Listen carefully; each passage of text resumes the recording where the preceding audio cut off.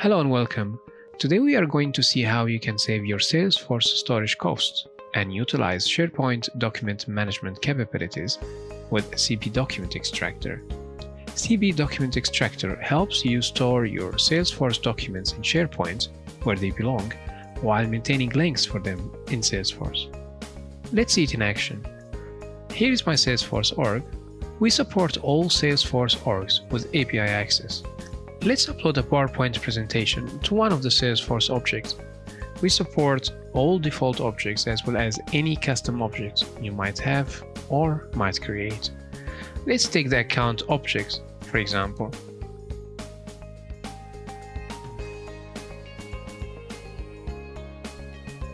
At this moment, CB Document Extractor will get a notification that a new document was uploaded. It creates the corresponding folder structure in SharePoint and places the documents there. It will then replace this document here in Salesforce with a link pointing to the document which is now in SharePoint. This process doesn't require any interaction from Salesforce end users. Clicking the document, or stop document to be more accurate, will get the document from SharePoint. If it's an editable document, I could as well edit it.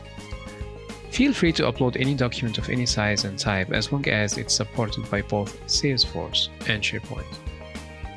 Let's upload a PDF document to the same account.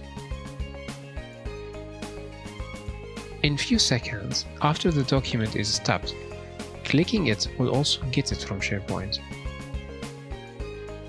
You can upload document revisions which will get stopped as well to SharePoint. The document links object here is optional. It gives you a list of the documents stuck to SharePoint along with the exact location where they reside. The folder structure in SharePoint will always replicate the record structure in Salesforce, which makes it easier for you to find your documents in SharePoint in case you need to get them from there. As you could see, the documents, which I uploaded to the account earlier, are placed in a folder with the account name under a root folder called Accounts. If we upload a document to a contact which is not related to an account, the documents will be placed in a folder with the contact's name under a root folder called Contacts. What if we upload a document to a contact which is related to an account?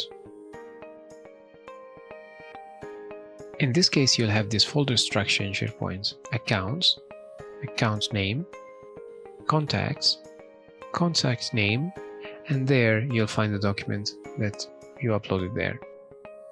Looking at our SharePoint document library here, we could see the folders created by CB Document Extractor and how the folder structure mirrors Salesforce record structure.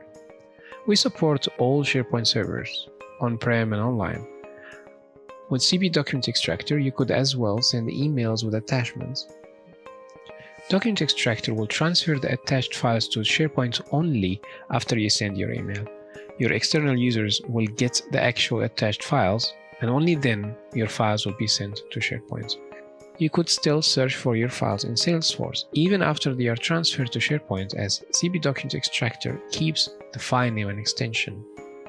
The product is packed with features. It's easy to install and configure. It works with any SharePoint server and any Salesforce org with API access. It works with the Salesforce mobile app and much more.